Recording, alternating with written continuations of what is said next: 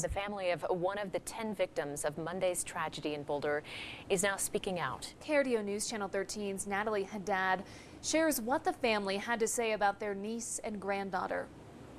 It goes without saying that it has been a tough week for Coloradans, but especially so for the families of the 10 victims of Monday's mass shooting.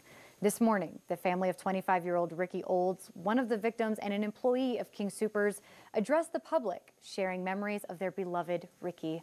RIKKI's uncle, Bob Olds, says RIKKI lived life on her own terms. He described his niece as strong and independent, never worried about being judged for being her true self. Bob says RIKKI loved her job at King Soopers because she got to work in customer service and help people. He says it was her natural, nurturing nature. He said RIKKI had dreams and ambitions, but can no longer pursue those things.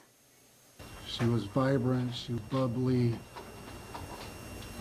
RIKKI was kind of the light of our family. When RIKKI showed up at the house, we never knew what color her hair was going to be. We never knew what new tattoo she may have.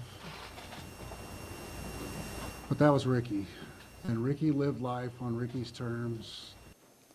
According to her uncle, RIKKI was raised by her grandparents and leaves behind a younger brother who is taking his sister's death especially hard. Bob says though they will honor her memory forever, there is a hole in their family's heart that simply cannot be filled. I'm Natalie Haddad for KRDO News Channel 13.